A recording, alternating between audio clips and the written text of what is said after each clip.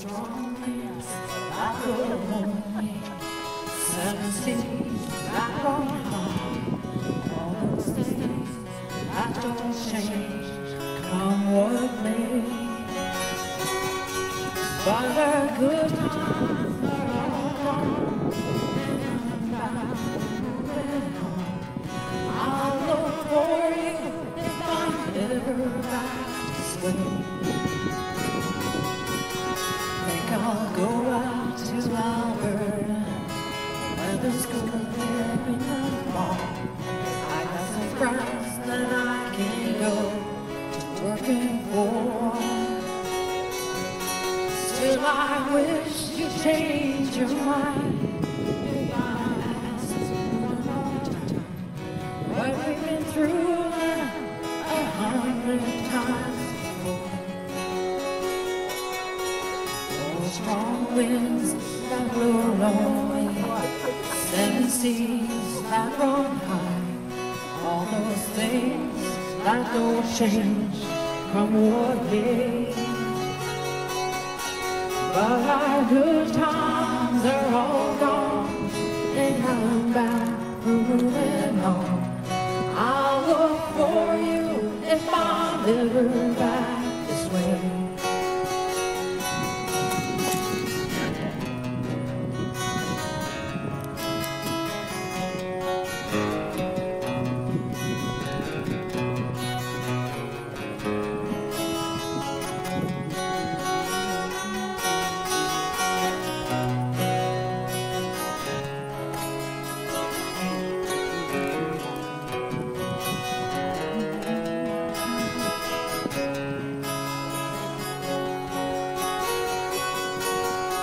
I get there before the snow flies, and if things are going good, you could meet me if I sent you down the fair. But by then it would be winter, and everything turns from you to do, and those winds stricken no cold way.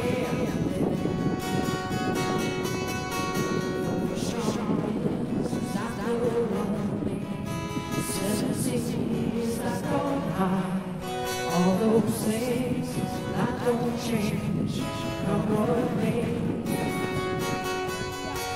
But our good times are all gone, and I'm bound moving on. I'll look for you if I'm ever back this way. I'll look for you if I'm ever back this way.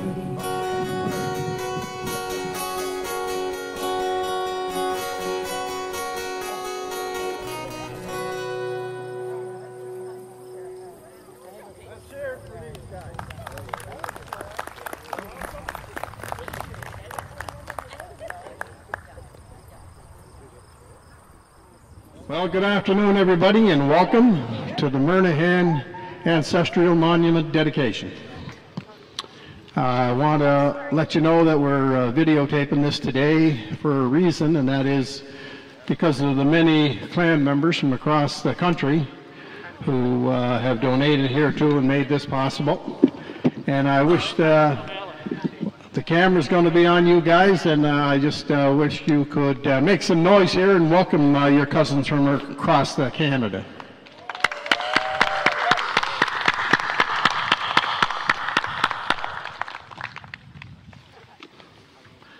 First I want to thank the Lord for a beautiful day. Okay, isn't it great? We've just been hoping for this, and I want to thank him too for watching over this clan throughout the generations. Today we're gathering it's all about honoring our ancestors, and especially the first family, John, Mary, and Bernard, who come over here from Ireland. We still don't know much about their lives in Ireland, but we have some family history here that I'll, from the local, that I'll let you know about. Today, it was 182 years ago today that John Murnaghan passed away, and 2 days later he was laid to rest over here in the family plot.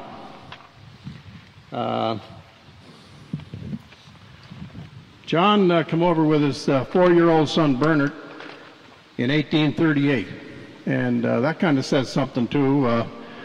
Mary stayed behind. We don't know the circumstances. She stayed behind and came over in 1840. But I was impressed that not every dad can look after a 4-year-old son, so I think it tells us something about John.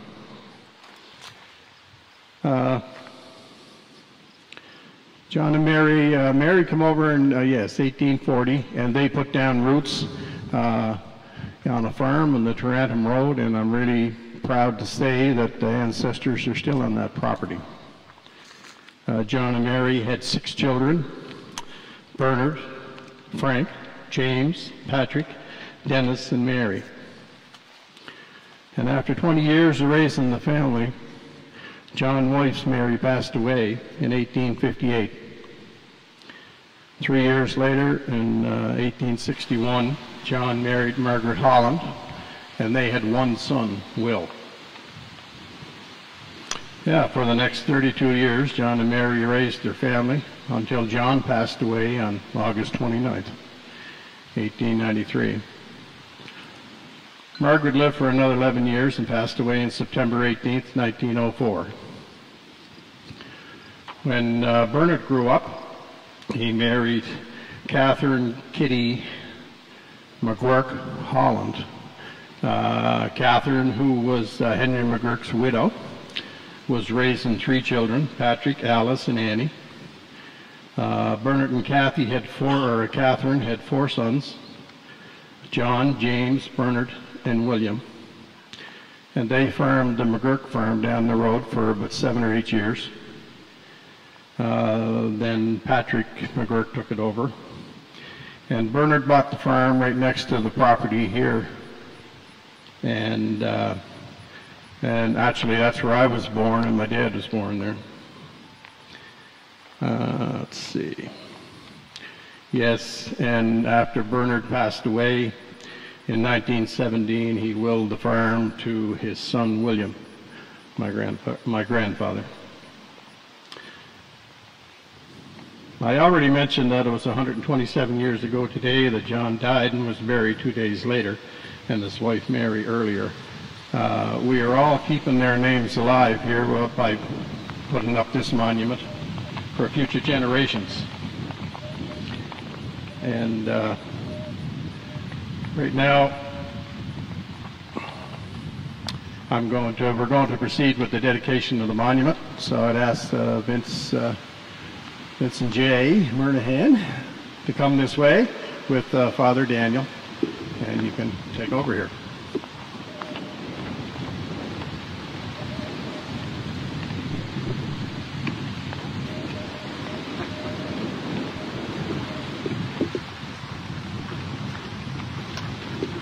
Good afternoon, ladies and gentlemen. Nice to see so many Murnaghan descendants here.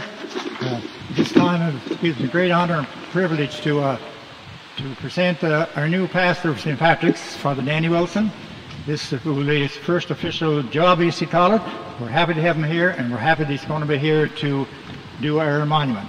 So, Father Danny.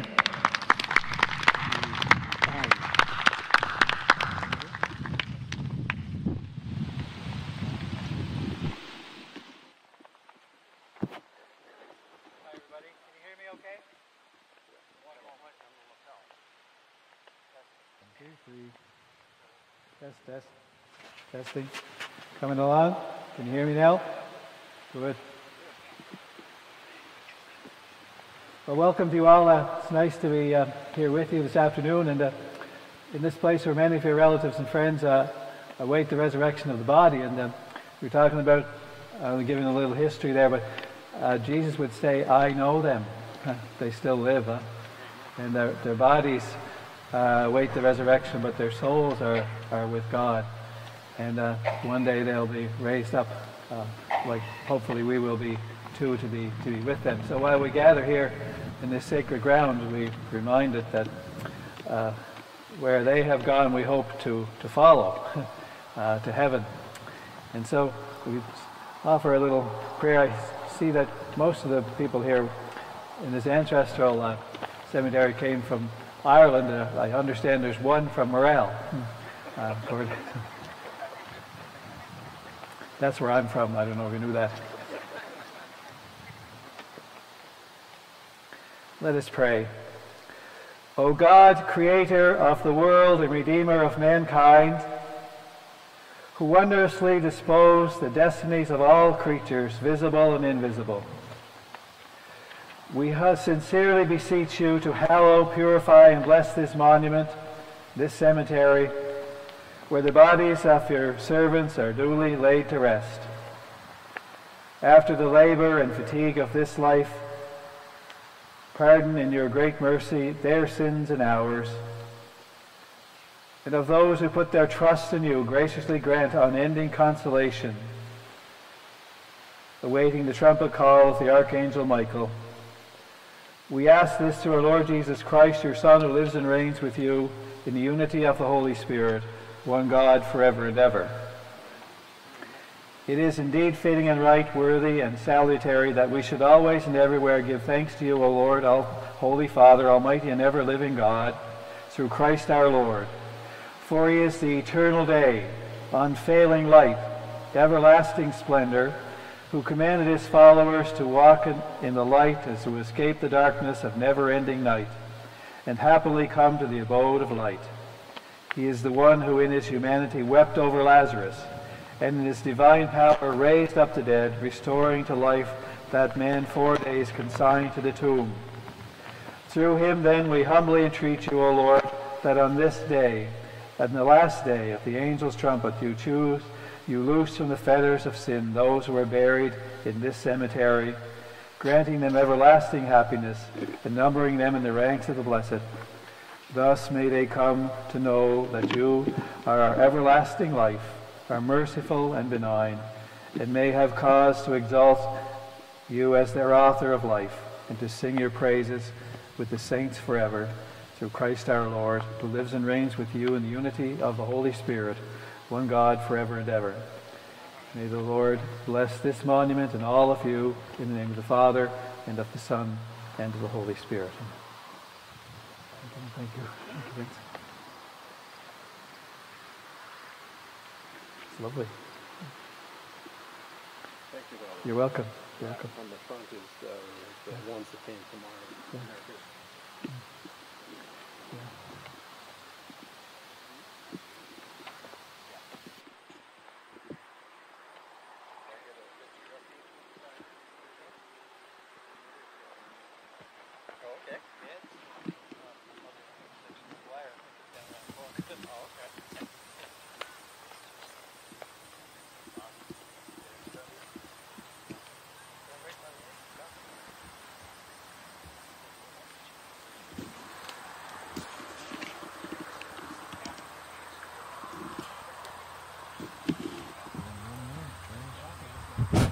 Yep, Margaret. Yes, I'd like to call up Mary Ellen Callahan from our Irish Cultural Center, BIS, and have her say a few words.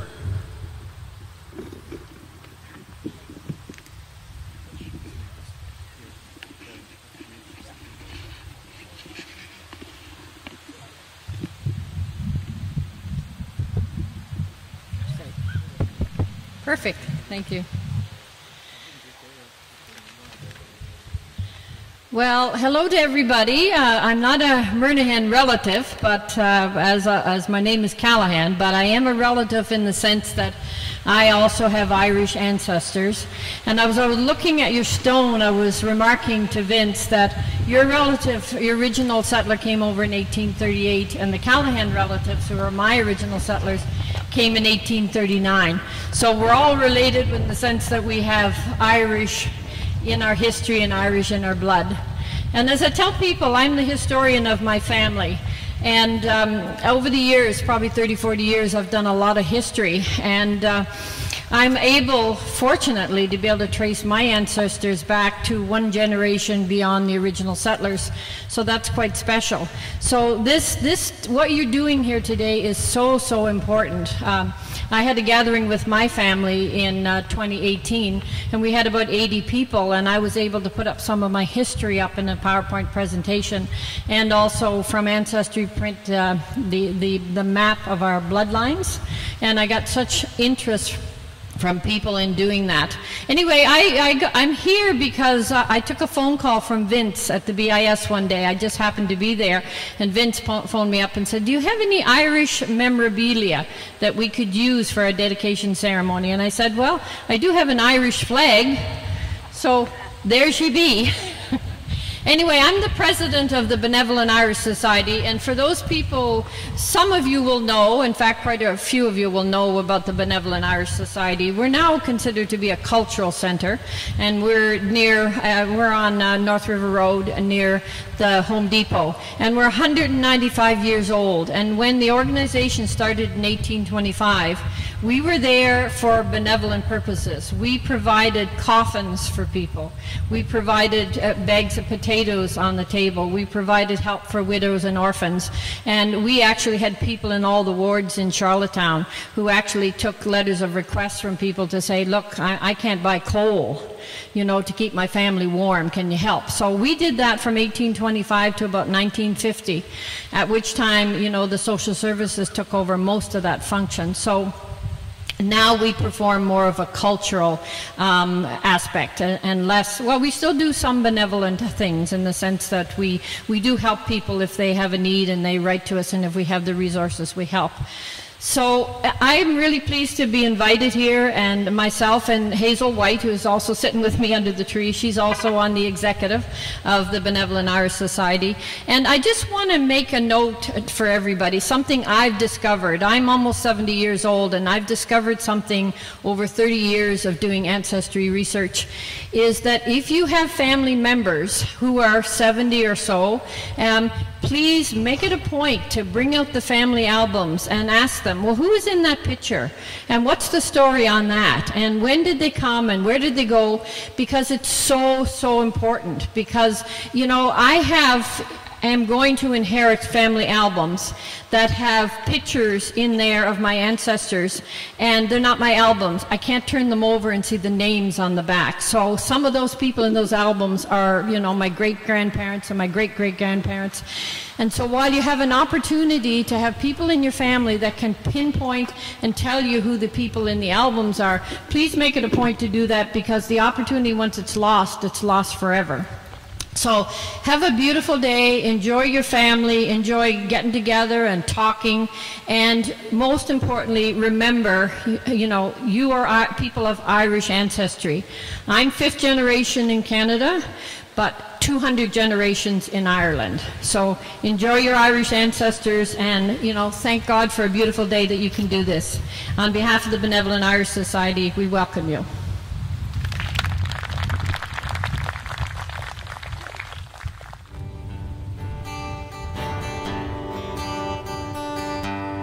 I have tried to walk on water. I have tried to calm the raging sea. With every step I would sink beneath the waves. Then I turn around and see you holding me. Were holding me, no matter how, no matter when. If I should see you once again, you will always be holding me, no matter how, no matter when I should meet. How many times have I said that I loved you? More than once, itself is true. Then I turn around and see You're holding me, no matter how, no matter when I will meet. You were holding me, no matter how, no matter when. If I should see you once again, you will always be holding me, no matter how, no matter when I should meet. No matter how, no matter when I should meet. Thank you.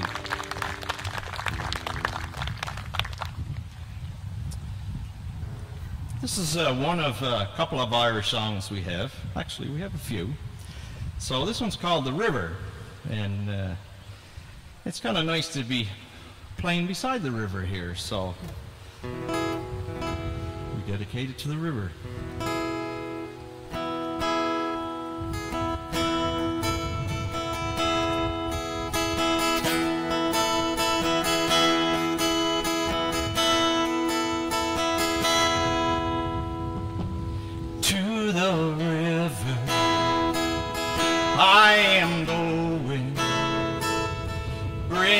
Sins I cannot bear,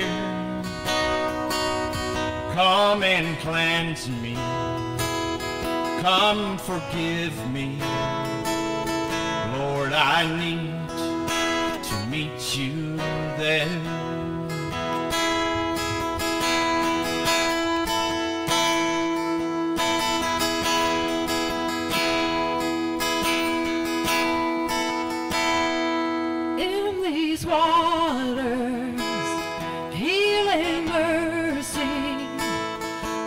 With freedom from despair,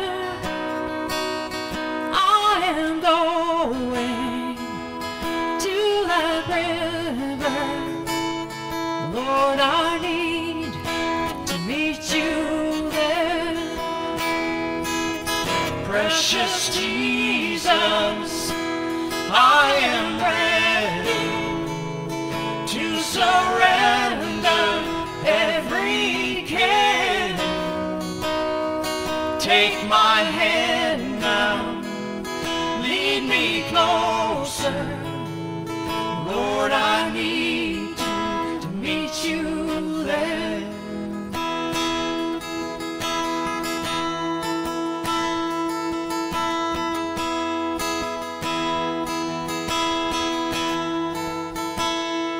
To the river I am going, bringing sins I cannot bear. Come and cleanse me, come forgive me. Lord, I need to meet you there. Come and join us in the river. Come find life beyond compare. He is calling, He is waiting. Jesus longs to meet you there. He is calling, He is waiting. Jesus longs to meet you there.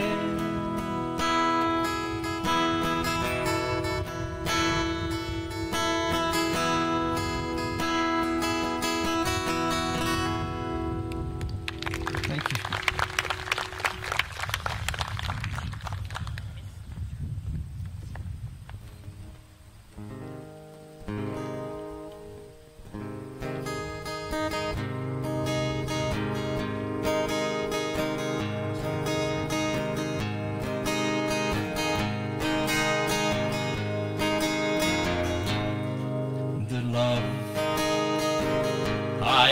For you, my Lord, is is only a shadow of your love for me.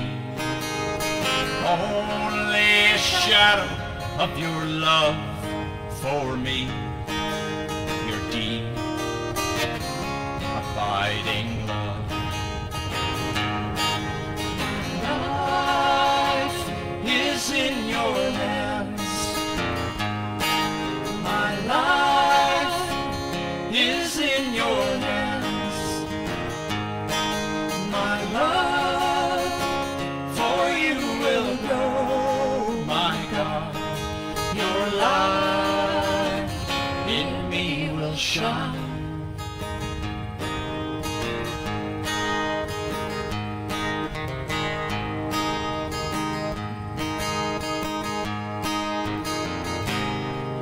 My own belief in you, my Lord, is only a shadow of your faith in me.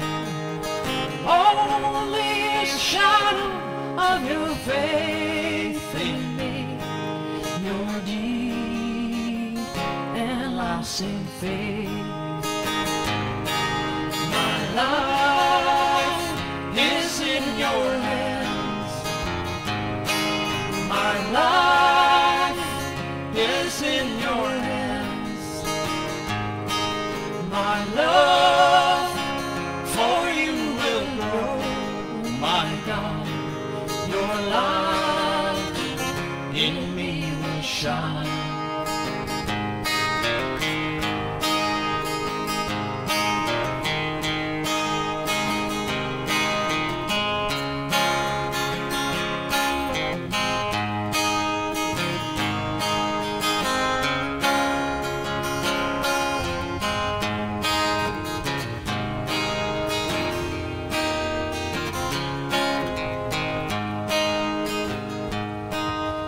Joy I feel today, my Lord, is only a shadow of your joys for me. Only a shadow of your joys for me. When we meet face to face, my life is in your hands. My life is in your hands. My love for you will grow. My God, your light in me will shine. Your light in me will shine. Thank you very much. So, hand it back over to Vince. Yeah, this monument journey has been, for me, it's started about 2 years ago. My niece, Karen, was home from Boston, and during a family meal, she asked the question, where's our ancestors buried?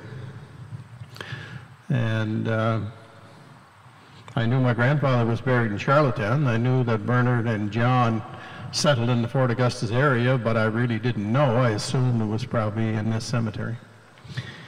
But anyway, so that got me going, and then I kind of forgot about it for a while, and I seen on what's happening in Fort Augustus Facebook that they set up a committee here to restore the old cemetery. So I come up here one day and I was searching out the stones and trying to find a connection to John and Mary and Bernard, and I didn't have any luck, so I was leaving kind of down about it, and I said, Lord, it seems this is a dead end. So I was driving down the road and the thought came to me to drop in to see Francis and Anne, and so I pulled into their place up in Tarantum and knocked on the door, and they invited me in, even though I interrupted their lunch. And I told them I was there trying to find out information where John Murnaghan's burial site might be. And the two of them looked at each other and smiled.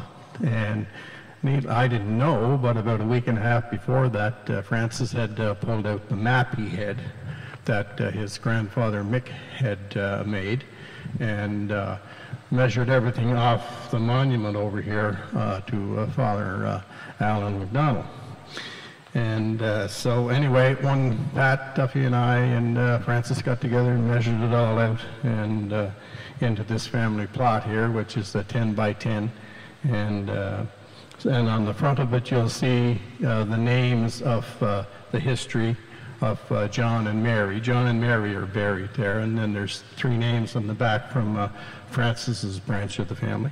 And so it was awesome to find all this out, and we're pretty excited, or I was pretty excited, I know we all were, when we kind of staked it off and knew where it was, but then I kind of felt bad that they had been in the ground there for 127 years, John and Mary longer, and there was no marker or no name, you know, so we decided, I talked to Vince at the funeral home there and about a monument, and we kind of drew one up and got a price on it and whatever, and put it out to you guys. And so I just wanted to say that I'm really proud of their response, and the clan members that I've met that I hadn't met before, and conversations I've had with people across Canada.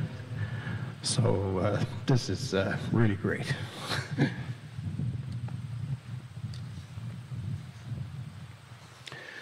I want to tell you another little story, and that is about a while ago, my son Eddie said to me, you know, Dad, he said, we die twice. And I said, what do you mean we die twice?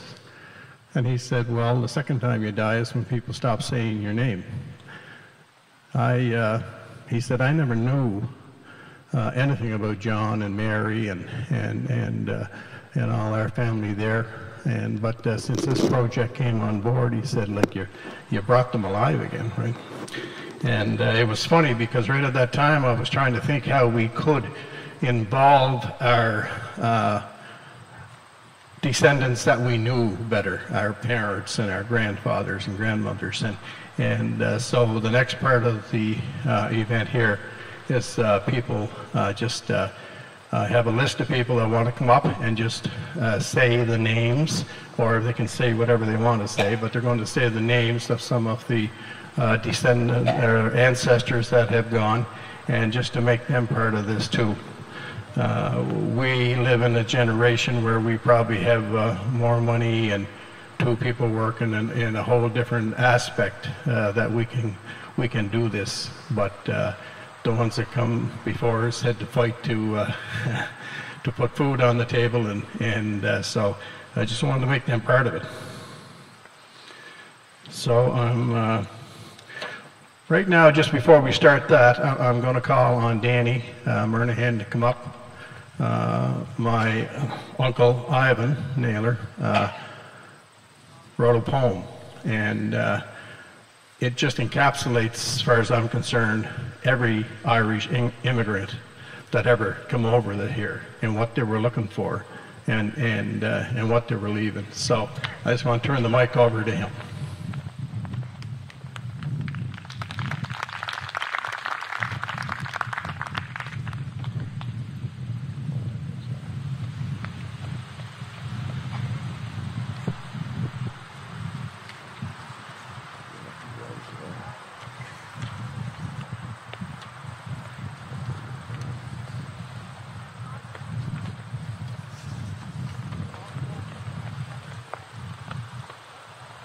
Just trying to make sure nothing blows away up here.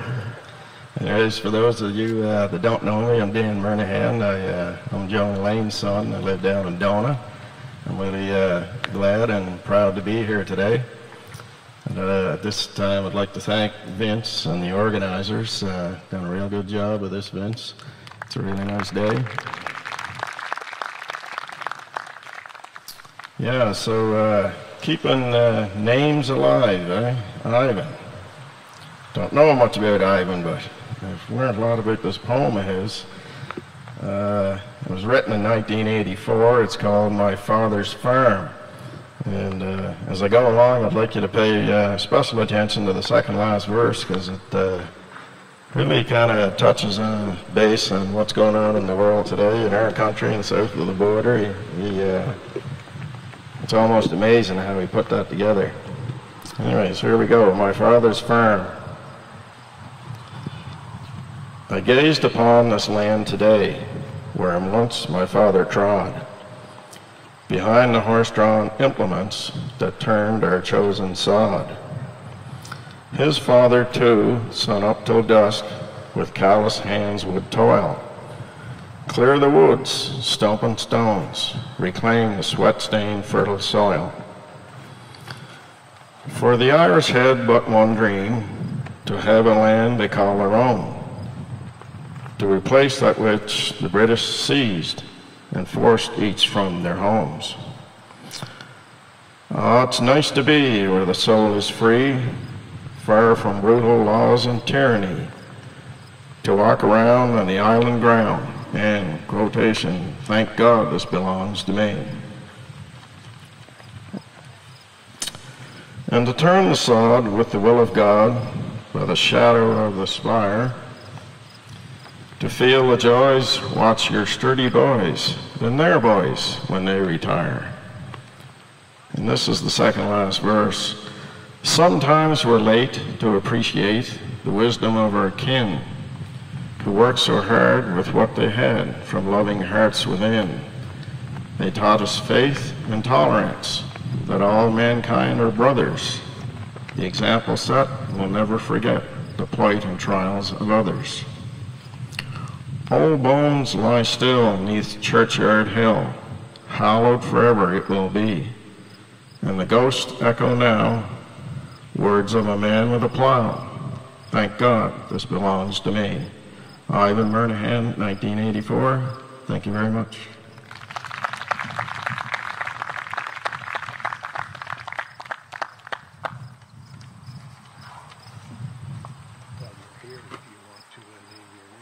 Sure. Yeah. So, save me making another trip there. I'll just do a dedication to the people I'm thinking of today. I'm thinking of a lot of relatives, but I'll start with my grandfather, Mike, and his son, Joseph, who is my dad.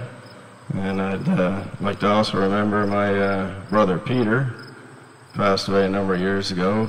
And just one final person, Diane Murnaghan. I went to school with Diane at the Charlottetown Rural, and we kind of done the cousin thing there. We had a lot of laughs. We had a lot of laughs with that. She didn't know me, I didn't know her, but we come to know one another and had that connection. So yeah, I was the country Murnaghan and she was the towny Murnaghan. So anyways, thanks very much, guys.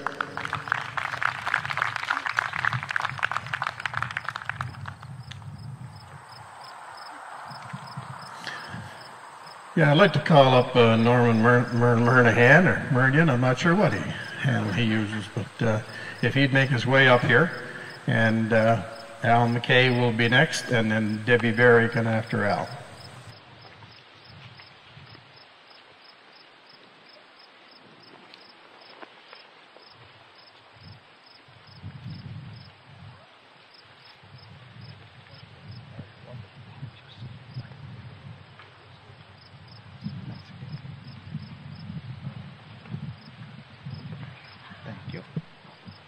Good afternoon, everyone. My name is Norm Murnaghan, not Murnaghan. I prefer Murnaghan, but I just came over from Cape Breton yesterday, and I'm so glad that I made the effort to come here. It's certainly nice to be here with you today.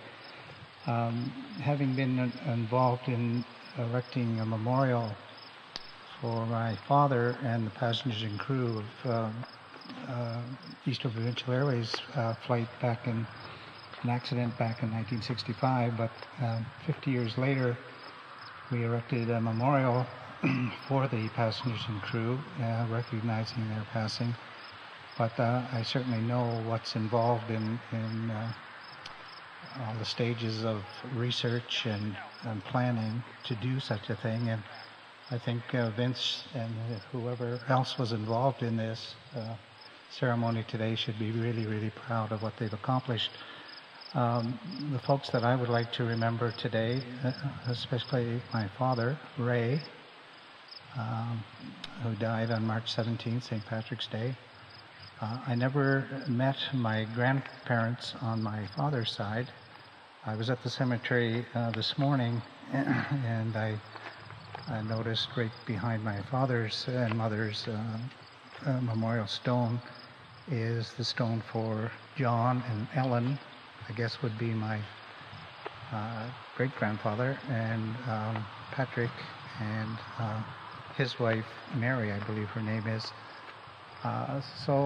Anyway, I'd like to remember my father and my dear sister Mel Murnaghan Green, who just died 2 years ago now, and I certainly miss her, great lady. And Tom, her husband Green, is here with us today. And lastly, Father Pius Murnaghan would be my uncle. He was a great guy. He was a bit of a mentor to me when I lost my father, but I certainly miss him. And so I'd just like to mention those three names. Thank you.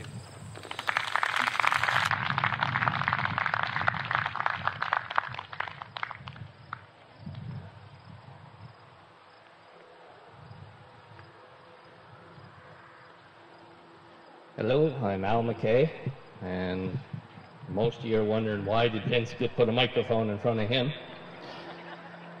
But I was just going to mention some names, and then I was sitting here, I got thinking of a story and just how the Murnaghan part fit into it. So when I first moved home here and got a car, I bought a Volkswagen off of Gerard. Then the engine went, and I didn't know anything about cars, so we went down to Joe Murnaghan's and Danny, and had to get some help there also from Russell, who was really good around Volkswagen. And we got the engine in my vehicle, because I bought a second one. I made two out of one somehow, I remember. And so I was driving that around for a week or two, and then Danny, he said, listen, Joe's after me. You got to get that other Volkswagen out of there. And I said, okay, yeah, I'll get it. So I asked Grandpa, can I put it up in the field there? He said, yeah, sure. So then I got a rope out of the barn and got my sister, Kim. I said, come with me. Where are we going? And I said, down to Murnaghan's. And we've got to get the car. So she was only 15, no license. So I grabbed the rope, hooked it on the back bumper of the good working car, front bumper of the car that wasn't working, and off we went. And I was scared to death we'd get caught by the cops. And so we headed down from Joe Murnaghan's down. We're going around that long sweeping turn where Danny lives there now. And I could see a car behind her, and we were only doing, I mean, a Volkswagen hauling a Volkswagen, how fast could you go? And I could see somebody behind us. So as I creeped around, I could see the horizon. I knew it was safe for them, so I put my hand out the window and waved them on and just looked really close, and then it wasn't passing. So I looked in the rearview mirror, and the car was behind me, but Kim wasn't there. So I looked over my shoulder, and here she is on the other side of the road with her head out the window. What do you want? So, but I just thought of that today, and how bought it from Gerard, headed to Joe's, Danny and Russie helped, and there we go. Weird. But anyway, I just want to, thoughts are today with my grandfather, Albert, and Mildred, and then Eileen and Albert Jr., and then Irene Murnaghan, and husband Clarence, and daughter Kathy, and then my mother Gladys McKay, Murnaghan McKay. So those thoughts are with me today. Thanks.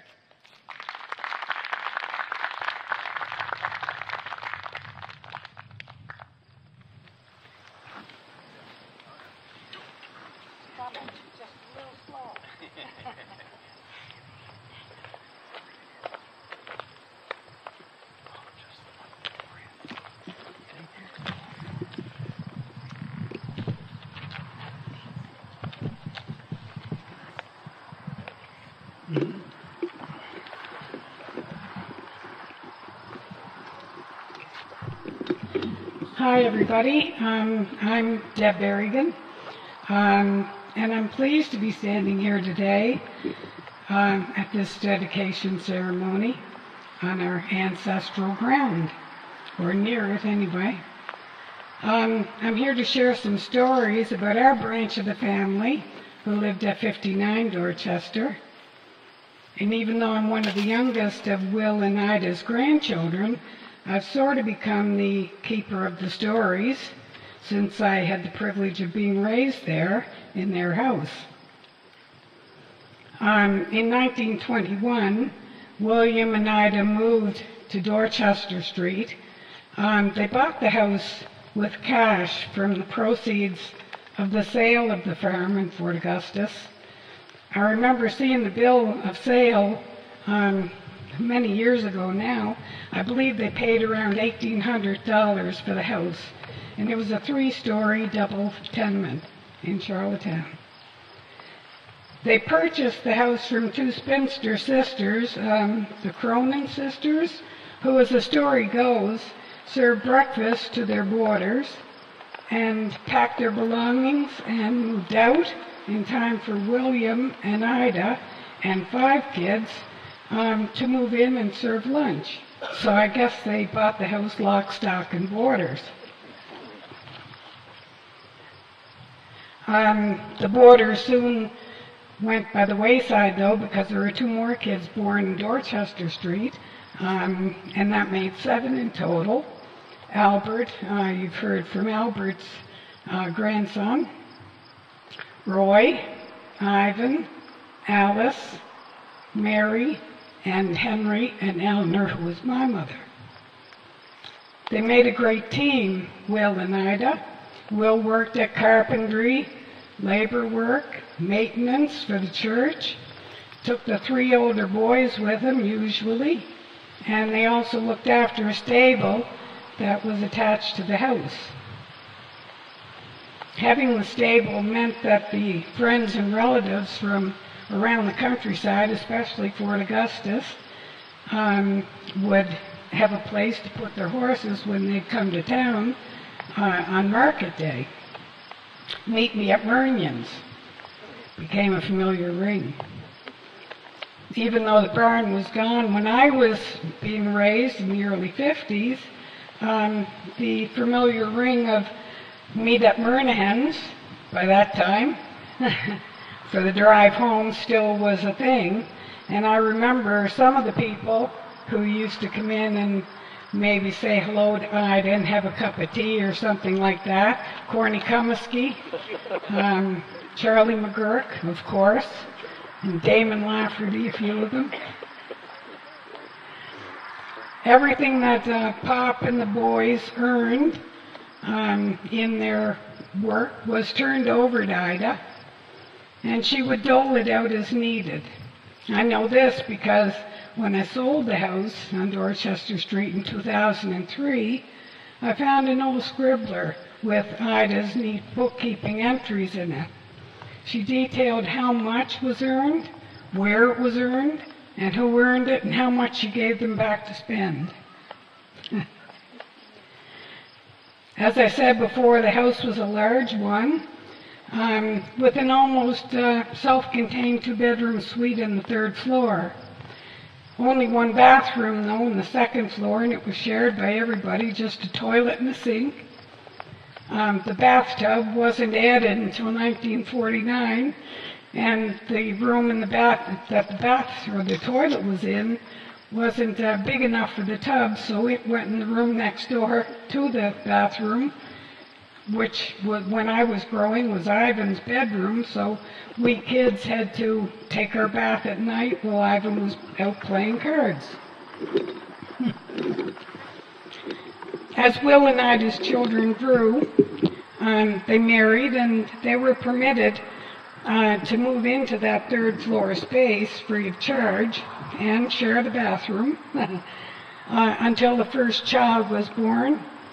And then they were expected by that time to have saved enough to get a start on their own. Albert, of course, built a place in town. And then Roy moved into the other side of the house and started his family. Ivan, the third son, never married, and so he stayed in the room he was in. And he and Eleanor, my mother, stayed home to help their parents and raise their dead sister Mary's children between them, and with Granny and Granddad until Granddad died. That was how it was done then. Everyone pitched in. And after Albert moved back to Fort Augustus, purchasing his father's farm, we never, at that 59 Dorchester residence, paid for vegetables again, because Albert provided them as his contribution to his mother's care. So our grandparents' house became a collection of family. When you lost someone through death or desertion, someone stepped in and filled the gap. My Uncle Ivan, whose poem you heard earlier, stepped into that role as father to me and to my cousins, Billy and Vanda, who were more like a brother and a sister to me, because we all lived in that house. And my mother, Eleanor, or Mick, as she was known, became mother to us all. She was also a nurse and caregiver to her parents and siblings when their time came. And then when Ivan and Mom began to fail, I stepped into the role as caregiver to them. I'm sure it's a familiar picture shared by all immigrant families, not just ours, but I wanted to share this today because I can speak directly to how we became a family and how we stayed together. I have no memory, really, of John and Mary. I wasn't alive. None of us do. But I appreciate the fact that they had determination and grit and decided to make a better life for themselves and their family by moving to Prince Edward Island when they did. But I do remember their grandchild, Will, who was my grandfather, and I know something about their values through his values, about how he treated his wife and his children, and how his home became a meeting place of sorts, maybe because of the stable. I was privileged to be a little fly in the wall and absorb some of that history when I was growing up. They connect me to those grandparents, William Murnaghan and Ida Jane Finley Murnaghan. And through Will and his stories, even though I was only 4 or 5 when he died, I do remember sitting on his knee in the old Morris chair in the corner and big tears in his eyes as he'd sing an Irish rebel song, and then he'd stop and he'd probably say something or other to Granny or whoever was in the room with us about his parents and his grandparents. So I absorbed a little of that. Maybe not his storytelling ability, because I understand Will was a great storyteller. But I'd like to remember the rest of his children. We heard from Albert's grandson and son, and I'd like to remember the rest. So Roy actually was Bernard Roy Murnaghan. His daughter, Joyce Murnaghan Robbins. Another daughter, Eileen Murnaghan McCabe, and his son, Billy Roy Murnaghan, who just passed here not long ago. Ivan Murnaghan, my surrogate father. Alice Murnaghan Smith and her husband, James Smith. Mary Murnaghan Pilcher, her son, Billy Pilcher, and daughter Vanda Pilcher Chinnery, and her husband Richard Chinnery. Both of them died last year. about a year and a half ago. Henry Murnaghan and his wife Catherine, Kay we called her, Lee, and their sons Lee and Roy Murnaghan. And finally, Eleanor Murnaghan Berrigan, my mother. I think they would have all been very proud of our efforts here today, especially our cousin Vince and his continued contribution. And we thank Vince, and thanks everybody for listening.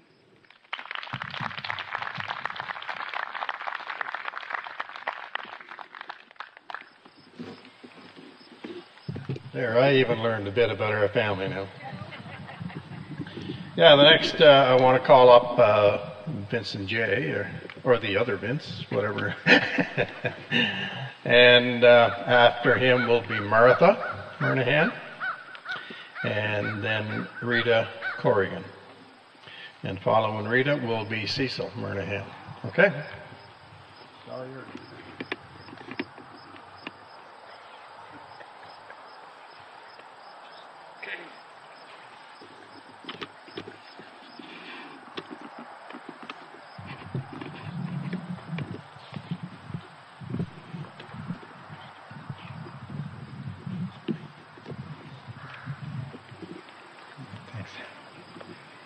Okay, ladies and gentlemen, descendants, I'd like to honor my past descendants like I am. I'm going to start with my grandfather.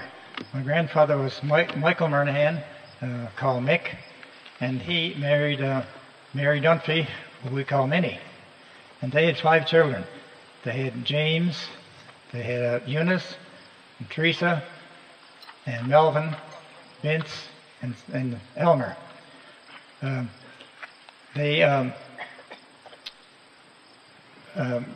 My grandfather died a pretty early young man, around 50 years of age, I believe. Maybe Anna would know that, but he died quite young. And my uncle James, he was left home to help bring up the rest of the family with my grandmother Minnie. And they worked hard like I am. They got them educated. They got Vince and Elmer and the girls educated. My dad stayed around the farm, and they went on. So Eunice, she married R. Redmond, and they had 2 children. Teresa married Ambrose Coyle, and they had two children, two girls. Elmer, he got married, and he has four children. And my dad, Melvin, he's got 2 children, myself and my brother Mike. I have 1 child, Darcy, and Mike has one child, John. So the name keeps familiar right through the whole system.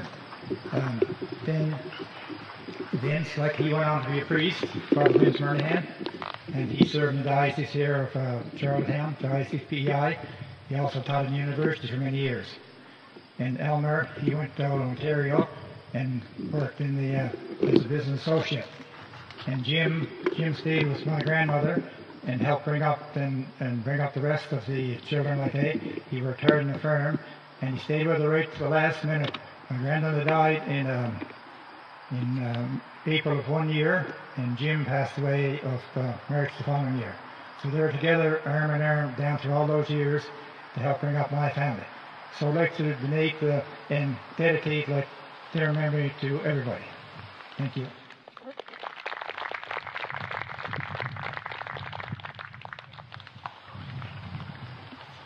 Yeah, just while Martha's coming, there you are. I just want to let others know, not everybody contacted me and wanted to speak. If you changed your mind after Cecil's done, we'll have an open mic here. So, just so you know.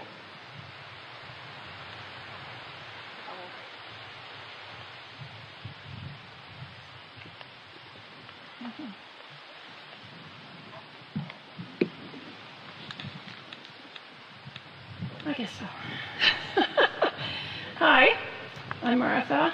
My father is Paddy Murnaghan, the Charlottetown clan. I think I'd feel a little bit better here if you were all in elementary school or you had skates on. But that's okay, I'm here. I remember as a kid when Dad would be driving around Charlottetown, he'd drop into Ivan's and he'd say to Michael and I in the car, I'm just going in for a minute. I don't know if they discussed the family tree, maybe. We were always told that there were 3 brothers that came from Ireland, and the brother that we were a direct descendant of, we lost track of him. And so somehow, Vince, you've solved that mystery. I worked out at Dona School about 20 years ago, and I knew there were other Murnahans outside Charlottetown, of course. But once I said I was from Charlottetown, they just sort of said, oh, okay. Because I really didn't know any relatives that were from Dona. I didn't think I did anyway. Anyway, that was kind of fun.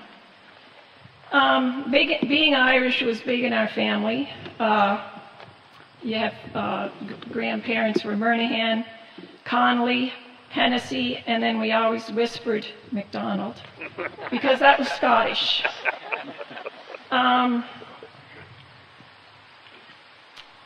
Music was big, the Irish music, and St. Patrick's Day was always celebrated in our house with a big deal. I mean, we didn't go out anywhere, of course, but we were home, and I guess it was Mom's silliness in that she always did something crazy, like, I don't know, green icing on the brownies or things like that. I think the worst one was the green tapioca. If you can envision looking at that for lunch and having to go back to school. We had to wear green, of course, yes. Mom and Dad visited Ireland for around '66. My sister Trish and her husband were living there. And we had some relatives that are another branch of the family tree coming down. I brought that to show you, as a matter of fact. So we had cousins that named Eileen and Lena that they visited in Dublin. And all my family, like my sister Patricia, my sister Anne, Alan, who's here, and myself, we all visited that family when we'd been to Ireland.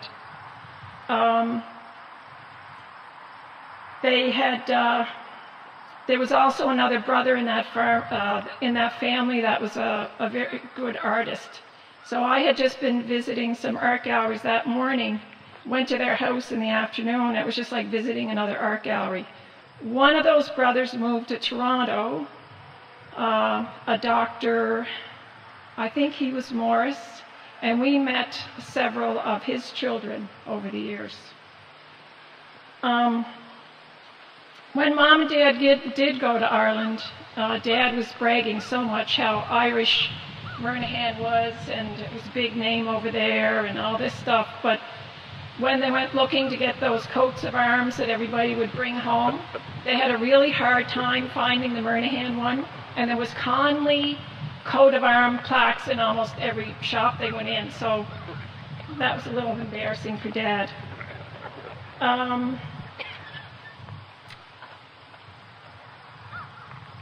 When I was little, there's been discussion about Murnaghan and Murnaghan. When I was little, younger, for a number of years, we always said Murnaghan. And then Mom would say, if we're going to Moncton for our back-to-school shopping, if you say Murnaghan, they won't know what you're talking about. So if we left the island, we had to say Murnaghan. Although the cousins from Toronto that I had met had never heard the Murnaghan. And so, for different reasons, I really started saying Murnaghan in probably university years. When a letter got spelled Muronion, Muronion, I thought, that's it. Or I was substitute teaching one time, and I was in a playground, and the kids were playing, and then one kid, thank heavens the name didn't stick, but he called Miss Murderhan. So I really had to get into saying that Murnaghan just to make it work. Like a lot of people here, I'm sure an Irish wake was part of our lifestyle. I think anytime Mom and Dad was the quiet one, Mom would do all the organizing. every time there was a funeral in Charlottetown, they all came to Mom and Dad. So it was Irish wake we grew up with. It was lots of fun. We met all the relatives. And 20 years ago, when my mother died, we had an Irish wake, and my daughters called it a family reunion. So I guess that's a good thing. I brought Mom and Dad with me today in this locket. Anytime I do a little family thing, I bring this locket, because Dad had given it to Mom years ago.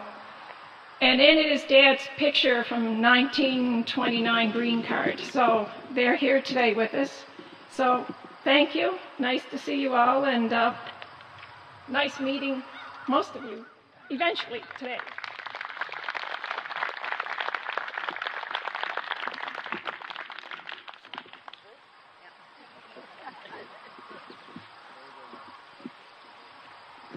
So Rita's up next here. There we go.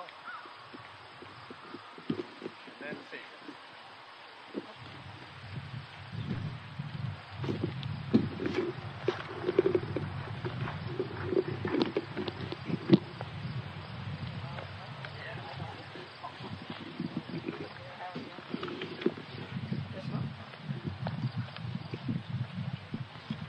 How close?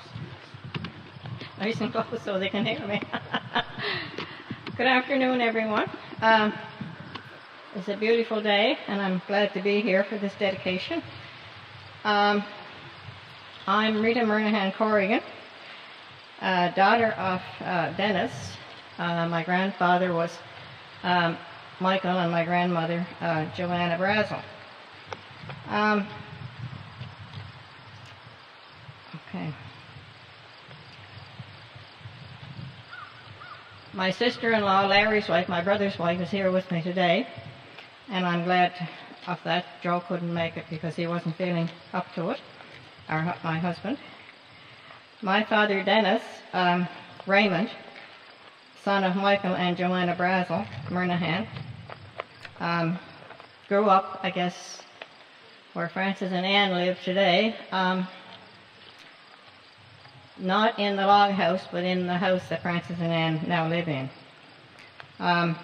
He married Viola Traynor, but before he got married, he lived with two of his aunts down handy where Elaine and Joe's farm is.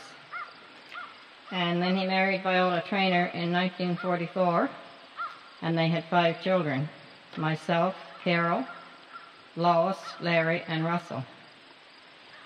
And they settled in Dona on Joe and Alice Brazel Murnaghan's farm.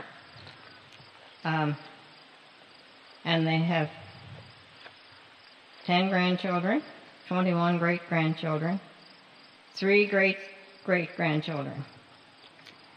The homestead still belongs to Russell, the youngest brother, and is maintained by Joanne Coyle Murnaghan and her granddaughter, Madison, who still reside there, and this is important to us as a family. One of my father's phrases was, it will all be ahead of you, and here we are today. Dad passed February the 11th, 06, and Viola, my mother, passed October 2017. I had the pleasure and the luck to go to Ireland in 09. It was a beautiful trip, and I would go back again if I ever had the chance. And I'm so happy, Vince, and thank you very much for all the work you've put into this. It's wonderful. And I didn't realize that there was never was a headstone until today. And so thank you to you and anyone else that helped out Pauline with the guest book there. And it's a real pleasure to be here. And a great crowd. Thank you.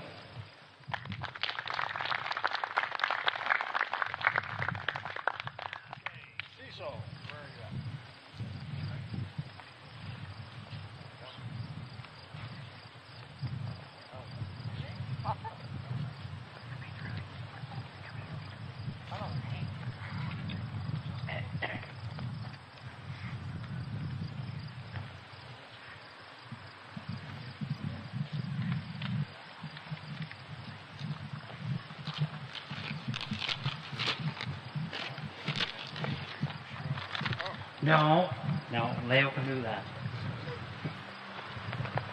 How are you all? Great. That's good. Get this a little bit lively here for you somehow. Thank you, Rich, for calling that day, and I said, wonder where did Vince get the idea to call Cecil and come up and say a few words on part of my family. Then I just thought, had to be Marlene.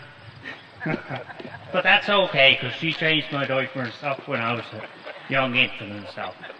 She paid her dues with me. So, good afternoon. Thank you for inviting me to speak on behalf of our family. Murnaghan family, let's keep it strong, because that's what we need to do. My name is Cecil Murnaghan, and I'm the youngest of 15 children to Mary and Andrew Murnaghan.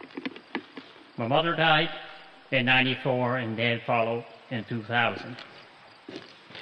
We had two infant brothers, James and William, buried on this side on the cemetery. Our parents, Mary and Andrew, brothers Freddie, 82, Kenny, 2015, and our sister Loretta in 2019, buried in the new side of the cemetery. Let's keep the Murnaghan name strong with the look of the Irish. And, you know, it's quite something to whatever he get on, some kind of a ship or something, and pretty well sailing, depending on the winds and the calm waters and stuff way back in that time. Had to be strong. Had to be wise, too. You know, the direction to keep the straight and stuff, and to get from way over there to here. And sometimes if we have to travel to Tignish or Summerside or off Island, you'll complain, God, it's 2 hours away. Imagine back then, footsteps. I'm out for a walk today for 6 kilometers. Takes about an hour. That'd be nothing for them. And I don't know, Tom and Marlene might know this story, but I don't know which one it was, but I don't think there was midnight mass up here in Fort Augustus. And one of the, maybe it might have been my great-grandfather, he would walk from Tarantum to Vernon River to go to midnight mass. I don't know if any of the rest of you know that story. If you do, say something. You know anything about that, Francis? Who was it? So that was Denny? That's something, isn't it? Like he probably knew a path there to cut across farms and stuff, but just to go to midnight mass, he wanted to go. And that's quite something. So when you have to park a little bit further away, when you go out somewhere and stuff, just think of it then. Don't mind the steps. They're good for you. Thank you all. Have a great afternoon.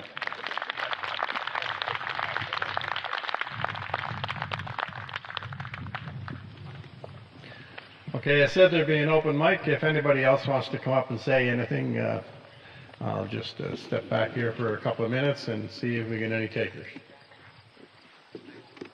And following that, I'm going to call on Vince to come up and Pat Duffy to join.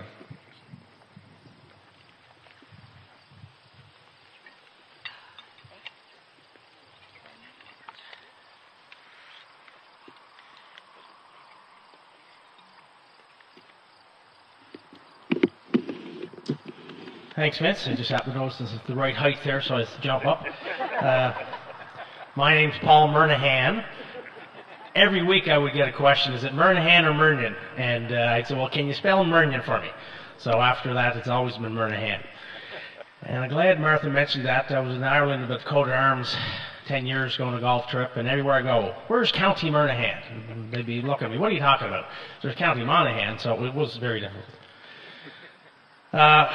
I didn't plan to send any words at all, nothing prepared, but certainly the memories hit me here with the house next door. And basically grew up here with Ab and Mildred, looking around, the cousins, certainly Al, Eddie and everybody else we spent the summers with, the Lunds and the Gallants, and anyway, a lot of great memories. And sitting here thinking, as Cecil mentioned, how hard it must have been for those generations over the years, and each generation gets easier and easier, and I think how life is so easy for me. But then I think of the story of this summer, actually, Dad broke his ankle, so my 13-year-old son, I said, we're going to go over and cut Mom and Dad's grass. And he says, no, I'm good. I said, pardon? I'm good. And he said, no, you're going to come over and cut the grass. No, I'm good. And I went on a rampage. When I was your age, you know what I did? I was over there doing the hay and doing the wood and starting a tractor with a crank, and then it went on, and finally he knew I was pretty man. He says, okay, let's go, Dad. Okay.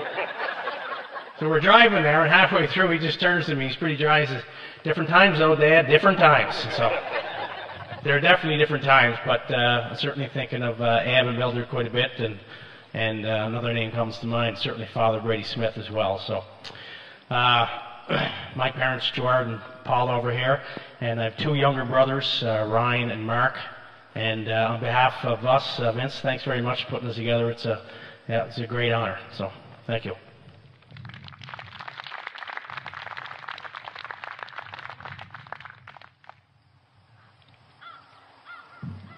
Okay, I don't see anybody else up. So I'll get Vince and Pat Duffy to come up, please. And I guess I just say, I guess I couldn't help but think about the trip they'd be making over here in 1838 and 1840. And if it hadn't been a safe trip, if they hadn't got here, none of us would exist. I mean, that's kind of profound, right? So anyway, Vince, it's all yours.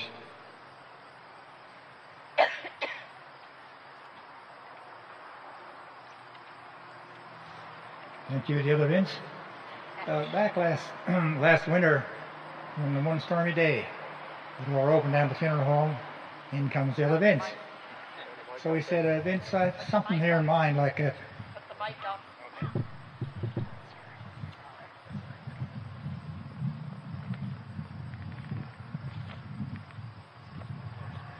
So anyhow, I was saying, the other Vince came in one day, one stormy day, and he said, I'd like to see you, like, I got something in mind here. I've been thinking about it for 2 years, researching it, wondering, like, I think we should do something like in honor of our descendants. I'd like really if we could do a monument. He said, could you take a look and see if we could design one, get whatever cost would be, and go from there. So we got the drawings, Vince came in with some ideas, we got the drawings sent up and of what the monument could look like and would look like, and he said, I would like to send out like all the information to all the possible descendants I can come up with to be able to see if they would be interested in giving some monies to help finance this. And he said, if that happens, it's wonderful. If it doesn't happen, he looked at me, we'll do it. And we agreed like we would do it one way or the other, this monument was going to happen. And as you can see, here it is. Beautiful monument like in honor of our descendants, like, So what we decided to do then, if in fact there were more monies coming in than we needed to look after the cost of the monument, we would donate those monies to the committee that's looking after the cemetery. So it's a great honor and privilege right now to be able to call Pat here, he's the chairman of the committee, and to present a $1,000 check to the committee. Now, when this, when the expenses are all finished, when we know exactly what we have, there may be a few more dollars available. If they are, that will go back to the committee also. So once we would like to probably leave it open until the end of September. There may have been some of our descendants who didn't have an opportunity or didn't hear or whatever, like to be able to contribute and help us. If to do it, they still can if they wish to do that. So we're going to leave it open at the end of September. Whatever funds are done after we've done the transparency of all our costs and our income, if there's money's left over, they'll go to the cemetery fund. So right now I'd like to call upon Pat Duffy to present this check of $1,000. So.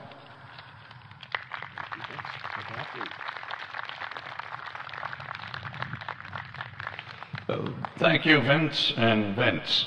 and the other events that are out there that haven't been included. It's been a tremendous dedication ceremony, and credit to all the organization that you did and the support that you had from your family members as well. I've attended a lot of ceremonies in a graveyard, but I think this is the first time I've attended one where we're not burying somebody. So this is actually a very positive step forward. I hope that when this concludes, that you take some time to wander through the cemetery and note with a number of the headstones up in this area here. We're able to have a lot of them washed off, and it reveals the intricate details that are on a number of them. And you'll notice that down that half, those haven't been washed yet.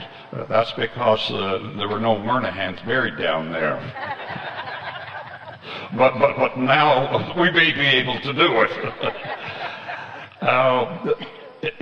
As you go through there too, you'll also notice that on some of the headstones there's inscriptions indicating where they had immigrated from, and the vast majority, of course, are Irish descendants, and it'll indicate that they immigrated, and maybe in such a year, from Ireland, and it may be County Fermanagh, County Monaghan, Kerry, Wexford, Ford, or whatever.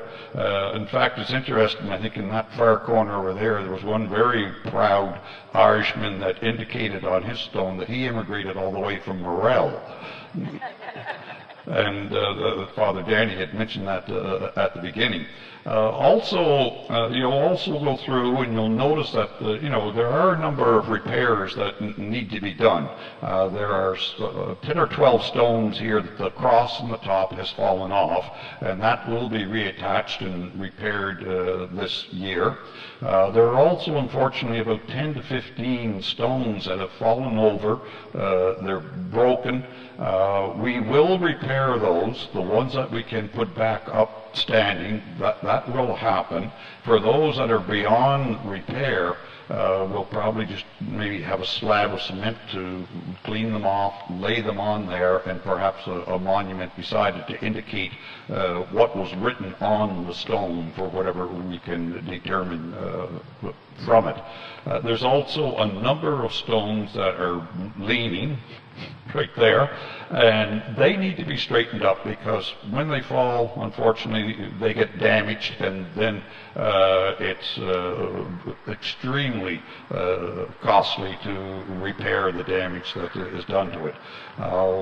Once we have our stones secured and we have them cleaned off, the next step is then to erect a monument here to all the people that are buried. We have a committee currently going through the church records to identify the people that are buried in this cemetery, and believe it or not, there are well over 1,000 graves right here in this cemetery, but the majority of people buried here, they have no stone.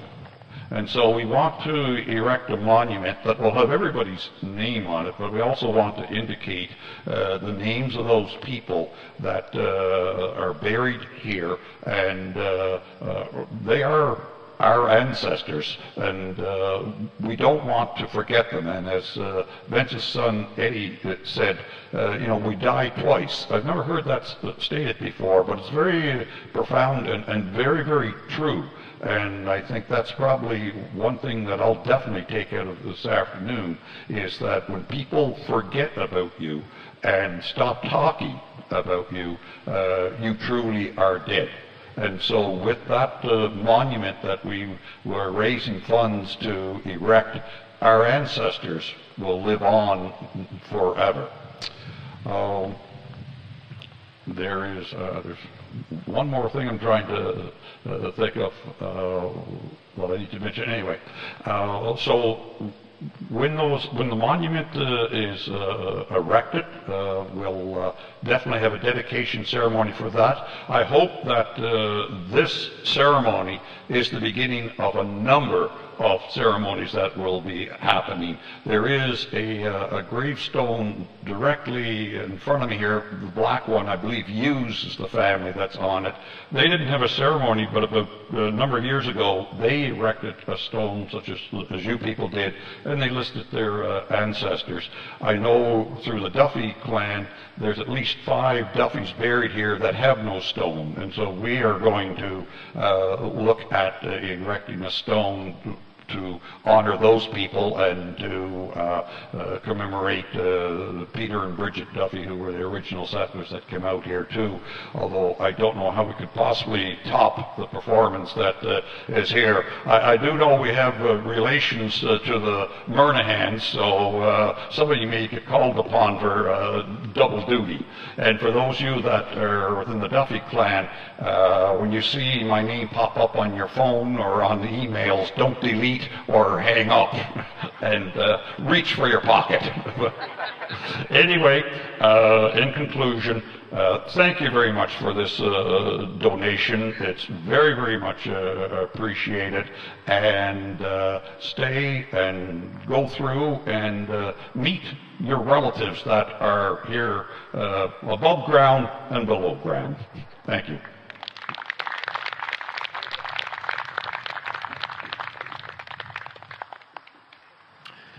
Well, once again, I want to thank the Lord for a beautiful day.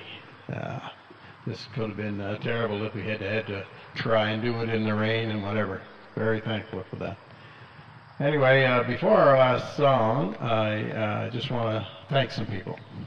And I wish I should have thanked Father Daniel earlier, but please pass that along to him, Vince. Appreciate him very much. He's done a beautiful dedication. And let's see now.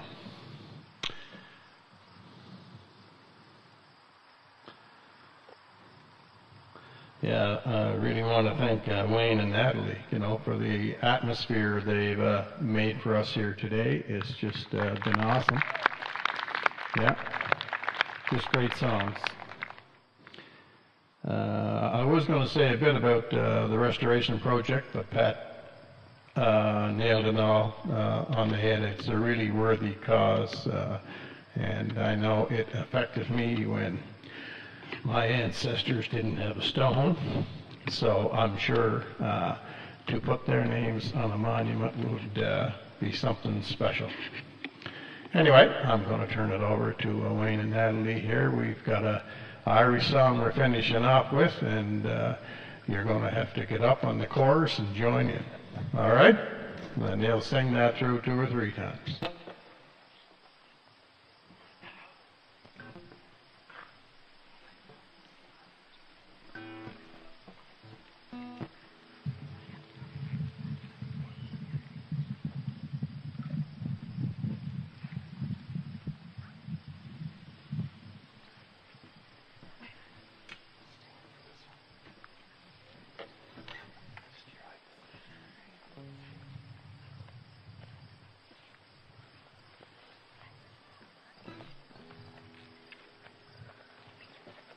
Yes.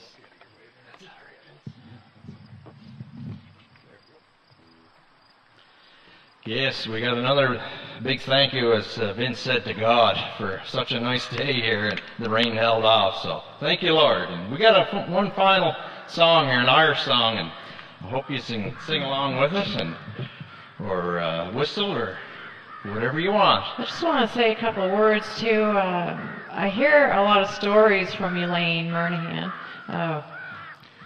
Wayne's mother. I have to think of my words here. And a lot of the stories that I heard here today, I find that these talking about traits and how strong people or your ancestors were, there's always these words that come out to my mind, and I think they have a lot of determination, those Murnaghans. Determination, strength, and a strong sense of family and support. Like the stories that I've heard from Wayne's mother are just amazing. How the families used to get together and help each other out through farming, or help raise each other's grandkids or children, or be there for each other. It's just amazing. So they really had a strong sense of family and the strength and determination. It's just amazing, the stories that I hear. If you ever get a chance to go and sit with Elaine someday and hear some of those stories, they're just amazing. It's really heartwarming, and it really sticks to someone's mind, that's for sure. And it's funny, she doesn't read it out of a book either. No. It's all up here. But we're jotting it down, and we'll write a book someday. Thank you now. By lonely prison wall, I heard a young girl calling. Michael, they have taken you away, for you stole traveling's corn, so the young might see the morn. And the prison ship lies awaiting in a bay. Low lie the fields of Athenry, where once we watched the small free birds fly. Our love was on the wing, we had dreams and songs to sing. It's so lonely round the fields of Athenry.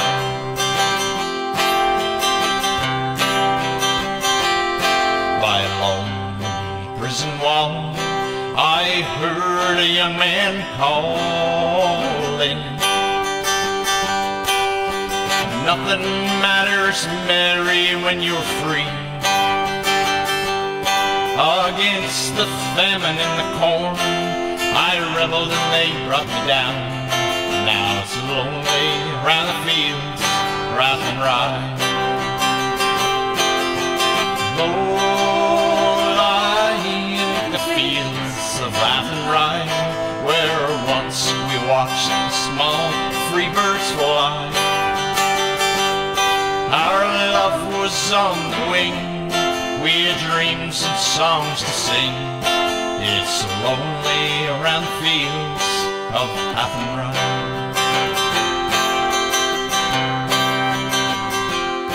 By lonely harbor wall, she watched the last star falling, as the prison ship sailed against the sky. Sure, she lived in hope and pray for her love and back no pay. It's so lonely round the fields of Athenry. Low lie the fields of Athenry, where once we watched the small free birds fly. Our love was on the wing, we had dreams and songs to sing. It's so lonely around the fields of Athenry. We had dreams and songs to sing, and all kinds of things to do. It's so lonely around the fields of Athenry.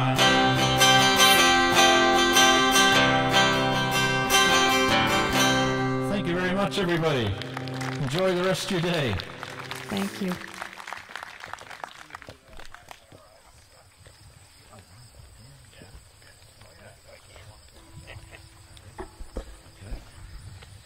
We just have one more song here that's a major dedication here for this event.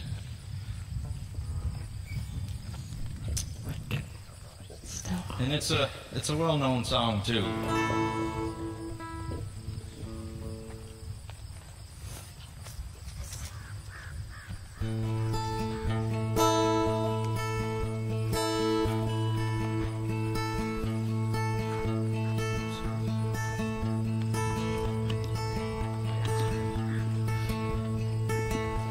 When I am down and my soul so weary.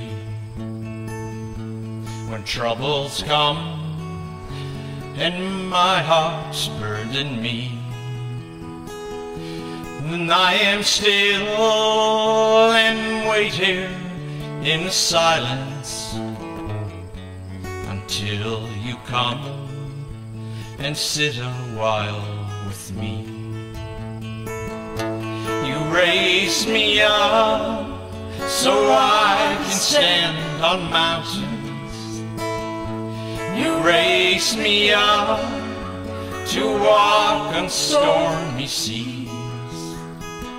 I am strong when I am on your shoulders. You raise me up to more than I can be.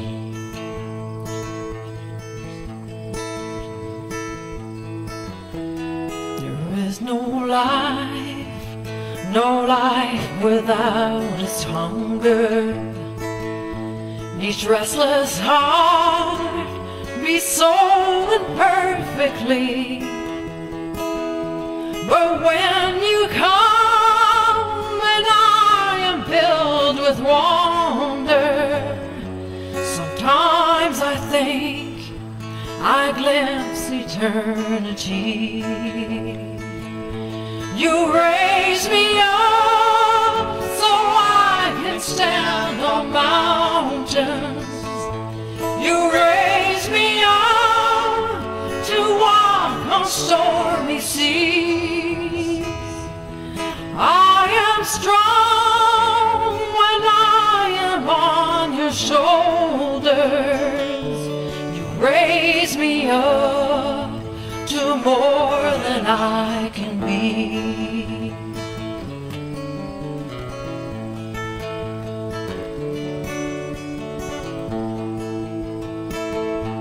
You raise me up so I can stand on mountains. You raise me up to walk on stormy seas. I am strong when I am on your shoulders. You raise me up to more than I can be. You raise me up to more than I can be.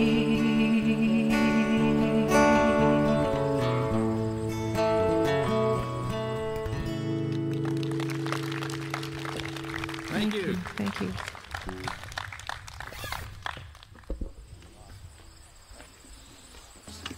My name is Pauline Murnaghan. I'm a Murnaghan. My dad always said Murnaghan was good enough for his dad, so it's good enough for me. But my brothers are Murnaghan, and I'm Murnaghan if I need to be. Anyway, this is my daughter, Lisa Garland Baird, and I just wanted to bring a few. I really just wanted to thank Vince. That was what I was started out as. So first, I would like to say I want to remember Dad's family, my grandmother and my grandfather, Michael F., and he was called the Upper Mick because Vince and Jay's grandfather was the Lower Mick in Tarantum, in the big community of Tarantum, and my grandmother was Johanna Brazel, and their family, and they were on the homestead, and I do remember the old log cabin. As a kid, Anna, I remember playing in the yard, and the old house was there, and we were allowed to go in it, but we weren't allowed to go upstairs because my uncle Rudolph, would say, you'll fall down through there, so don't go up those stairs. So I do remember in your yard where Francis and Ann are presently living today, and I do remember that. So I guess that is the house that John and Mary built. So the 6 boys were raised there, and I just want to remember every one of them, and we still have one of them with us. Unfortunately, he's in the hospital. But anyway, that would be my Uncle Johnny. And Johnny is 98 years young, and he had a little mishap and broke his leg, and presently is recovering in the hospital. So there were 6 sons that lived there.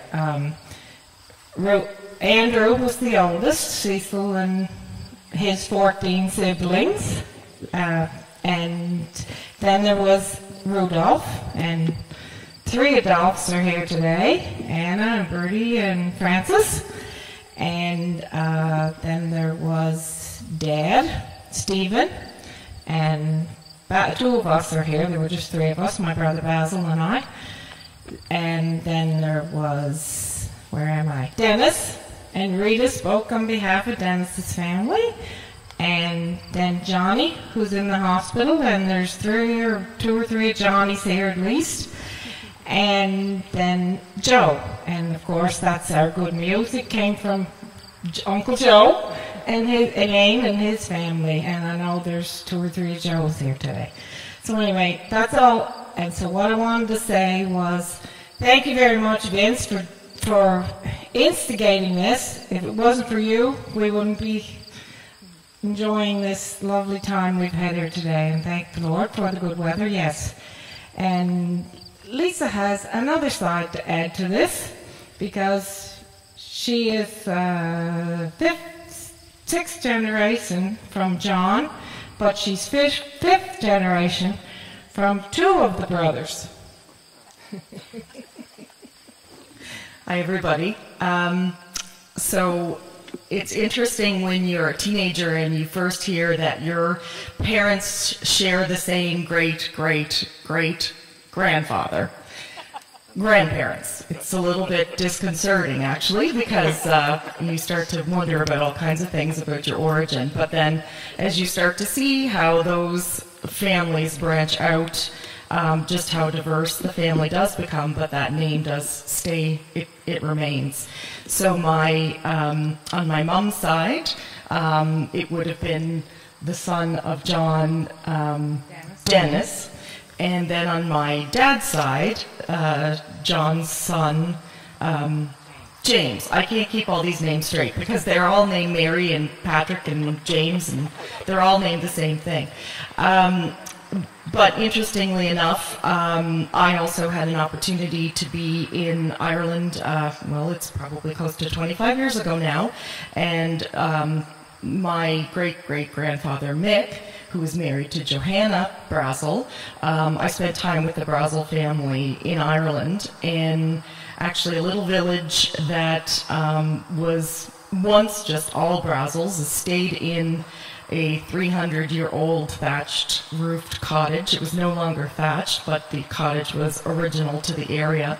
And I guess the other thing I would say about I think Irish heritage is the unity that we experience, whether you are related or not, whether you come from a particular clan or not, no matter what part of the world, when you meet someone who is Irish of descent or from Ireland, there's a kinship there.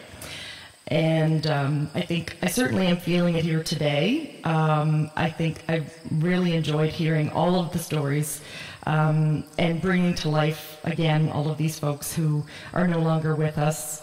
And just thank you very much for everybody who contributed to this. I just came and enjoyed it, so thank you, and thanks, Vince.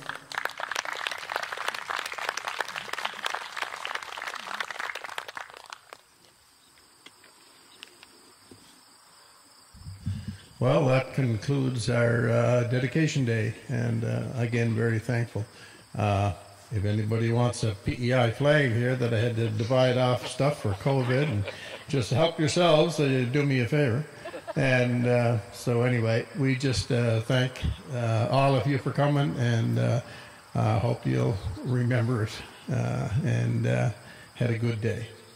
Thanks a lot.